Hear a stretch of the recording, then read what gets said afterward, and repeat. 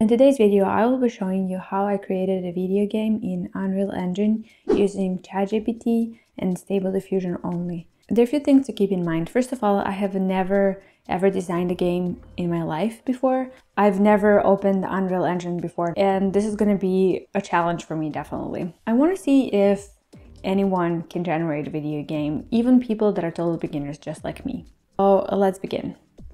One useful way to use ChatGPT is by applying a technique called role-playing, which is this technique in which you tell ChatGPT that it is an expert in this case, game design, because this is what I need to do. And also you can set the tone and the temperature of the conversation to anything between 0 and 1. If the temperature is around 0, that means that ChatGPT is going to give you conservative responses, and if it's closer to 1, that it means that the responses are going to be very, very creative.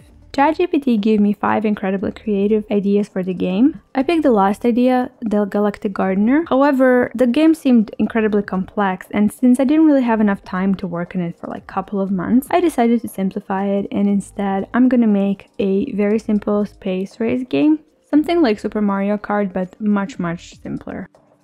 First, I wanted to create a 3D model of the spaceship and the planets that are gonna be my environment for the game.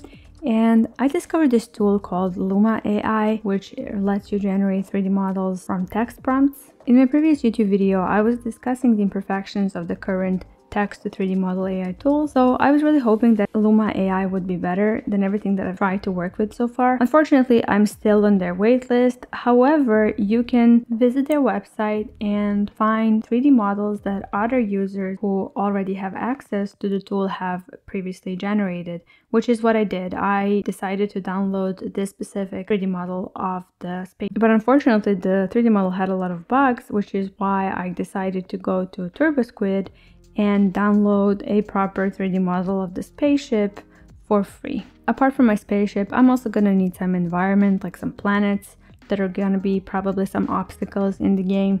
So in order to generate textures for these planets, I'm gonna use Stable Diffusion's Automatic 1111's Web UI, and I'm gonna use a plugin for Stable Diffusion called Asymmetric Tiling, which is gonna allow me to create seamless textures for my planets. I managed to create awesome textures by using simple prompts like abstract texture of Jupiter or Mars or any other planet that I could think of. I created a couple of these textures, and later I'm gonna import them into Unreal Engine and apply them to my spheres. I started by designing a simple prototype in Unreal Engine.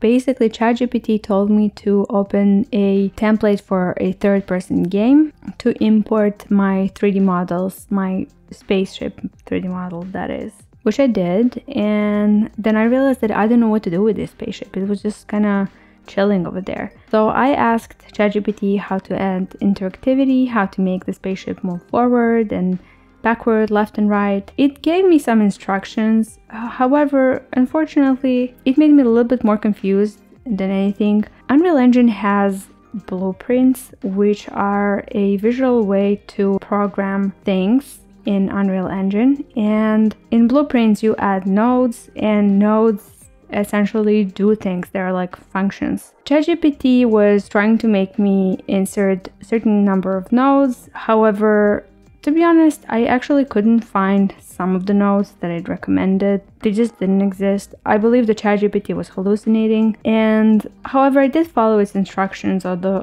it was clear that instructions were not really the best. But my spaceship just wasn't moving. And it wasn't moving for a really long time. Like maybe for 2 days, it was just standing there. And in the meantime, ChatGPT just kept apologizing to me in a very polite manner. Apologies for the confusion. I apologize for the confusion earlier. I apologize for the confusion so far. I apologize for the confusion in my previous responses. Apologies for the abrupt ending. Here's an example of a simple blueprint that allows a spaceship to move forward. Well, thanks a lot, ChatGPT. Thanks a lot. This is what I sounded like on the third day of the project. I was desperate and ready to give up, and my spaceship just wasn't moving no matter what I did to it. So I decided to give myself a deadline. If I do manage to make the spaceship move forward by 11 a.m., I'm gonna continue with the project. If not, I'm just gonna give up on it. And then at 10 a.m., just 1 hour before the deadline, ChatGPT just casually mentions one component that it never mentioned before, and voila, I added the component and suddenly everything started working. My spaceship could move forward, backward, and left and right. So yay, finally a success. I have resolved one issue, but I immediately ran into another one. My idea for this game was for the spaceship to race through the universe, and in case it collides with any of the planets, the spaceship should bounce off and lose a point and speed. However, once I inserted these planets, my game started bugging. Actually, my spaceship would get absorbed by the planet in case it came too close to it. So I asked ChatGPT how to resolve this issue, and ChatGPT gave me a solution that did exactly the opposite of what I wanted it to do.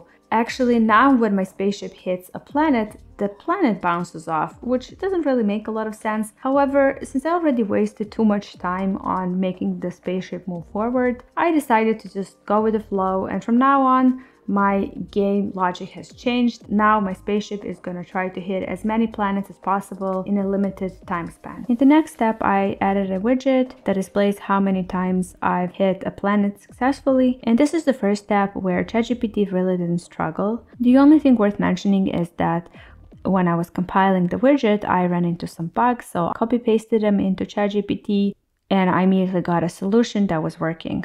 So I guess this step took around half an hour, and I'd say it was relatively easy to add this widget. Another task where ChatGPT really didn't struggle was adding this timer and adding a new game logic. So now if you hit more than 50 planets in less than 30 seconds, you win or you lose if you don't. Default sky in Unreal Engine is blue sky with some clouds. However, that didn't really look like space at all. So I visited Blockage Labs, a website where you can generate environmental textures, and you have various templates that you can choose from, and of course you can add your text prompt, you can generate the texture, and you can download it all in less than 1 minute. As a last step, I'm just gonna make this game look aesthetically pleasing. So the first thing that I'm gonna do is I'm gonna apply the textures that are previously generated in Stable Diffusion so that our planets don't look gray and sad. And finally, I'm gonna add particles that are gonna make the game look far more interesting. I will have one particle follow my spaceship, and also I'm gonna scatter a couple of particles all across the universe. And here are the final results. I want to mention a few things. First of all, this was definitely not an easy task. I actually ended up working on this project for roughly 10 days, more or less full time, and I felt tempted to look at the YouTube tutorials or to Google things. However, I persisted, and ChatGPT was really good at guiding me through the process, even though I still think that it had a tendency to hallucinate from time to time. Also, I think that ChatGPT got better the longer I chatted with it. Towards the end, it would give me a very straightforward and very accurate responses. So that's it for today's video, and I hope you like it. In case you do, please consider subscribing to my channel. It would mean a lot to me, especially since I just started out.